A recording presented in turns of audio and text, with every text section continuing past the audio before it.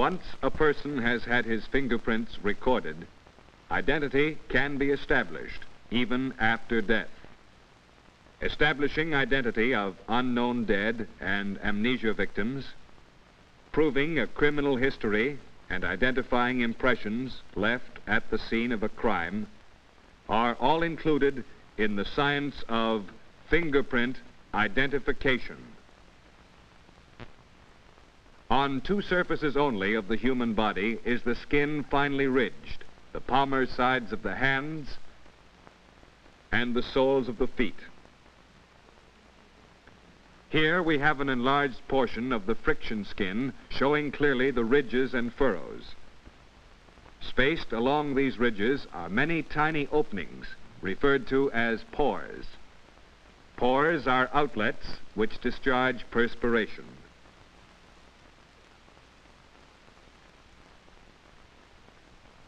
Throughout the life of an individual under normal conditions, the conformation of the ridges remains unchanged.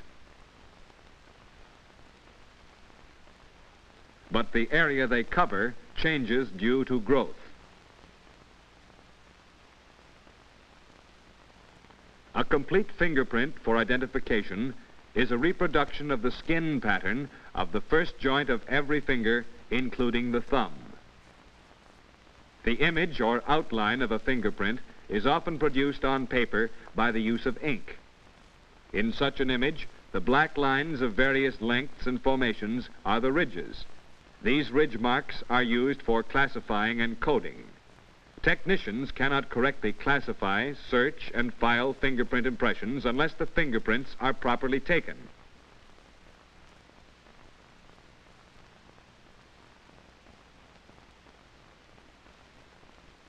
The equipment required for the taking of fingerprints includes a glass slab or anything with a hard, smooth surface, a soft rubber roller, a tube of black fingerprint ink, cleaning fluid to keep the equipment free from any foreign substance, and a cleaning cloth.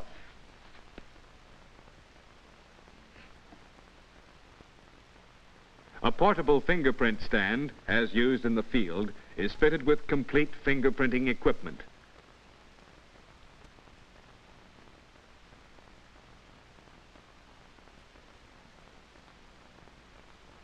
With the stand in position on top of an ordinary table, the glass slab is inserted in its proper place.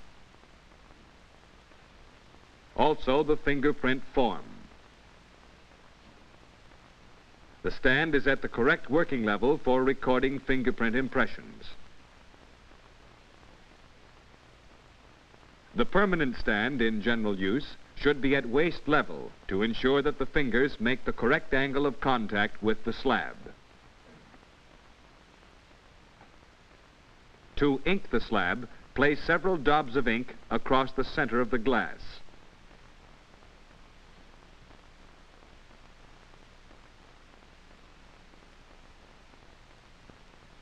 Then roll the ink to a thin, even layer.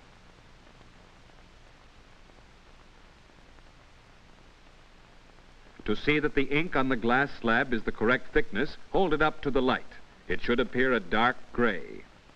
Another way to check the amount of ink on the slab is to take test impressions on a piece of paper. This print is too dark due to excessive inking. Remove some of the ink by placing a piece of clean paper on the glass slab and passing the roller over it.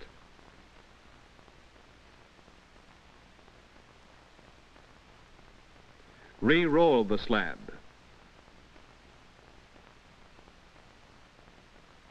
And make another test. Due to proper inking, the sweat pores and ridges have been correctly recorded. Note the clearness of this impression. This enlarged area gives a clear view of properly inked ridges. The sweat pores have not become clogged with ink. Another factor, before taking a person's fingerprints, make certain that his fingers are absolutely clean. Don't hand the subject a cloth to clean his fingers. Foreign substance from the ridges may be rubbed into the furrows.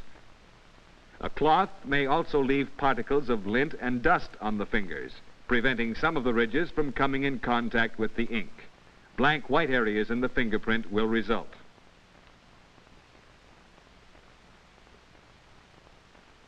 It is better to have the person wash his hands in hot water, for hot water not only cleans the fingers, but helps to swell the friction ridges, thus producing clear, sharp impressions.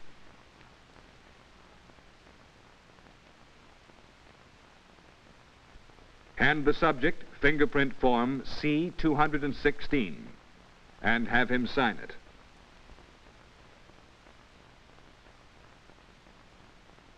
Then insert the form in the holder.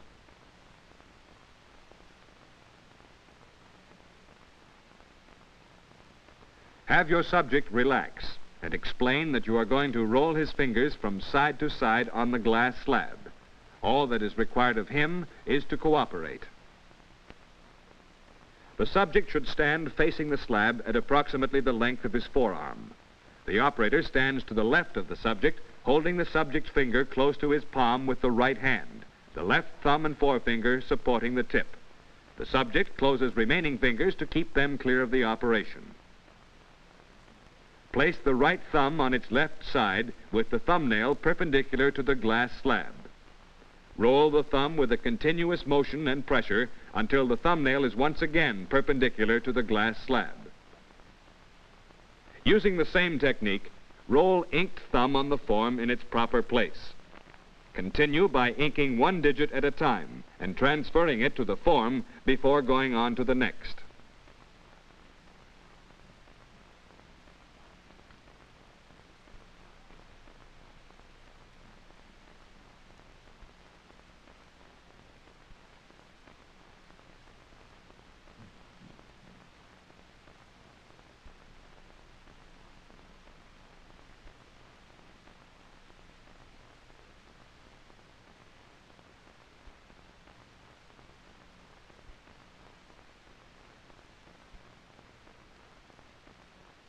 Do not roll a finger over the same portion of the ink twice without having first re-rolled it with the ink roller. This is important. The rolled impression is a reproduction of the entire friction skin area.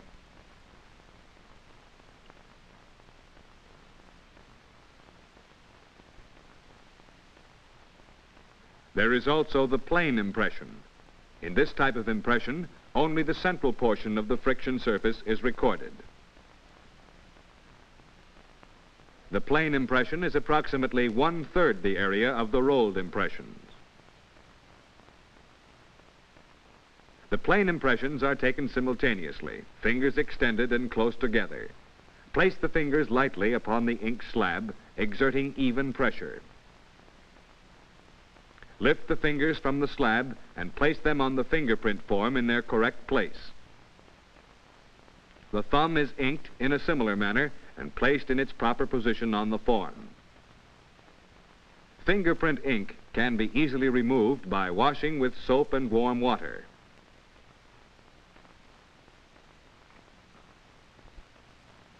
If any of the fingers are amputated, a notation to this effect must be made, giving date of amputation. This information is to be typed in the corresponding space. For example, amputated, second joint, June 1st, 1951.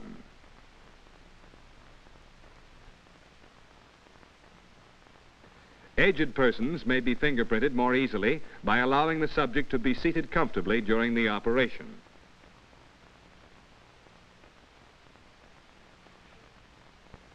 After the completion of every third set of fingerprints, clean the slab thoroughly.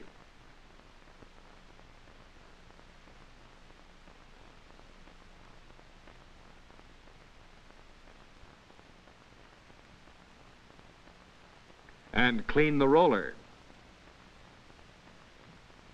The slab is then re-inked and rolled evenly over its entire surface.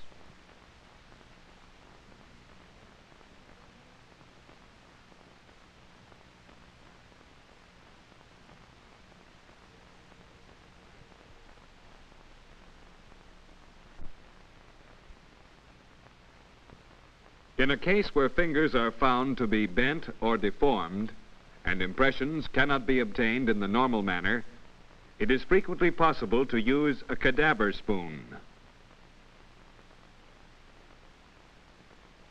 A cadaver spoon is a light strip of metal, flat at one end and grooved at the other to hold a piece of paper for recording impressions. Ink the abnormal finger with the fingerprint roller. Then insert the paper in the grooves of the cadaver spoon.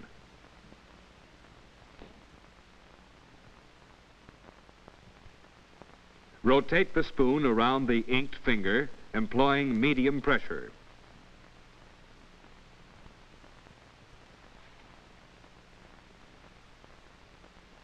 Another method is to ink the reverse end of the cadaver spoon with the fingerprint roller. Then rotate the spoon around the finger with medium pressure. Insert the paper in the grooved end of the spoon. Then record the impression.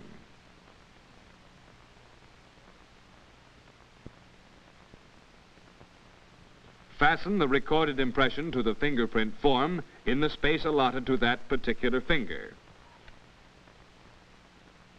Where the finger is bandaged due to a temporary injury, such information should be typed in the corresponding space on the fingerprint form.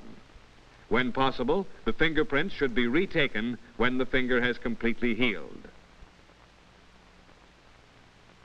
In cases where fingerprints cannot be obtained due to a permanent disability, notation to this effect should be typed in the corresponding spaces on the fingerprint form, giving particulars of disability.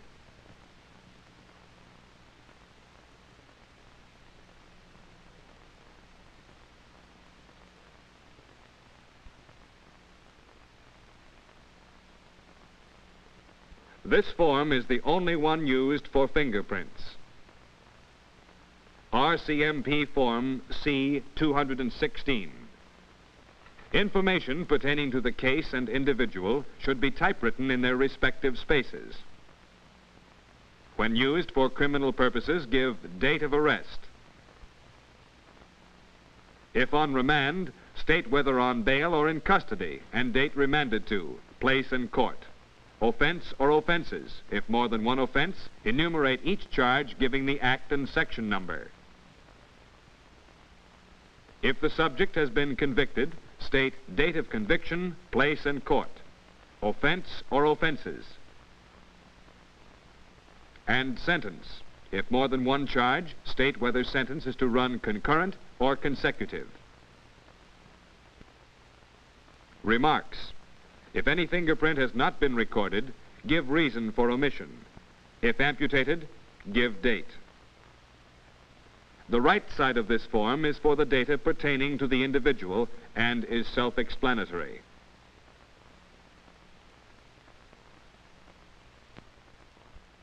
In the fingerprinting of dead persons, the fingers being in good condition, impressions are recorded by use of the cadaver spoon.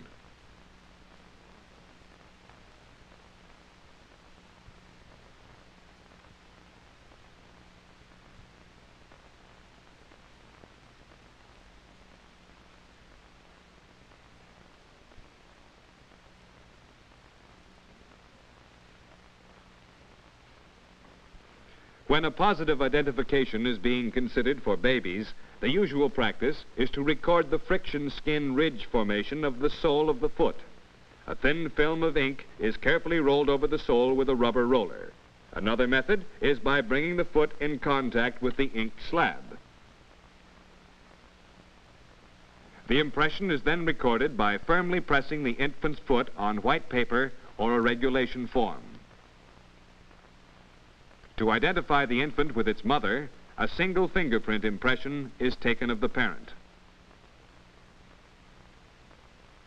This record should be made immediately after birth. In the taking of palm impressions, a half-round piece of wood is used, covered at one end with smooth metal for inking purposes. The other end is rimmed to hold a sheet of paper. Ink the metal portion and roll evenly.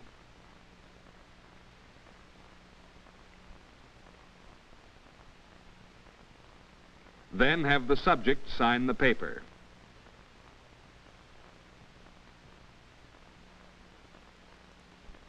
Insert the paper in the holder. With the subject's palm on the inked surface, apply medium pressure and roll the palm outwards to ink the heel portion. Place the palm on the paper and take the impression.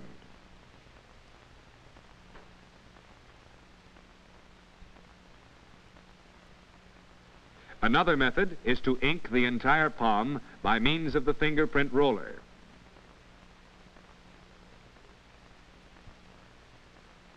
Place a sheet of paper on a flat or slightly convex surface, then place the inked palm on the paper, applying even pressure, and rolling the palm outwards to ensure proper recording of the heel portion.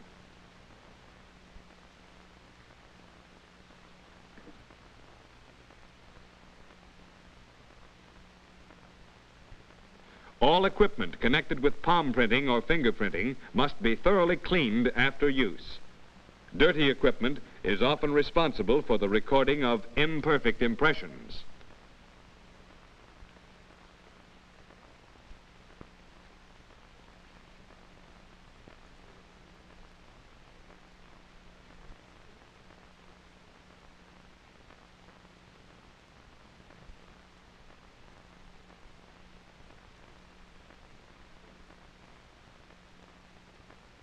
Persons responsible for the taking of fingerprints should know the essentials of the pattern area.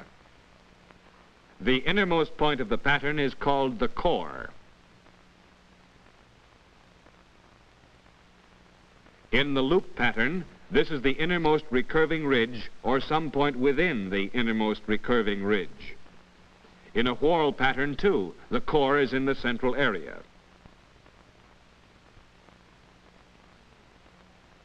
The delta, or deltas, below and to the side of a pattern occur where the ridges separate to form the pattern. They are recognized by their triangular shape and are usually found near the outside portion of the pattern.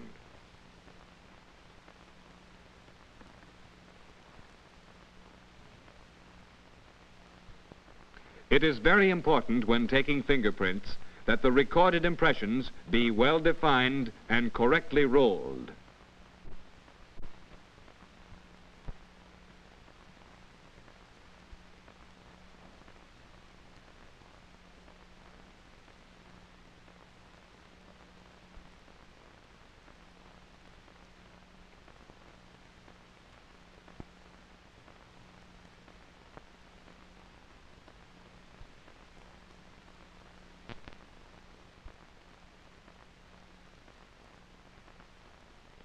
Clearly recorded impressions will enable the bureau technician to give the correct fingerprint classification.